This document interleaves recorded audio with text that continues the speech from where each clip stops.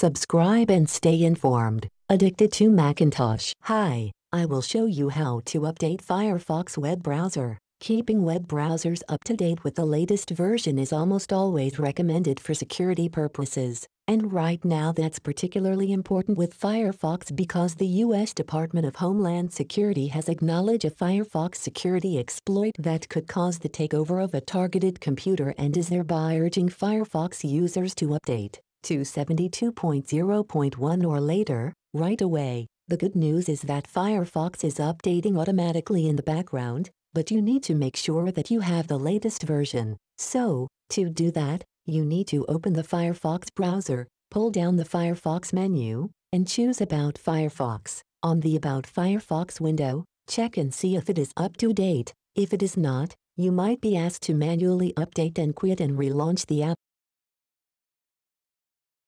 When you relaunch the app, go back to About Firefox window to make sure that you are up to date. It's that simple. Hope you enjoy this video. Have a nice day.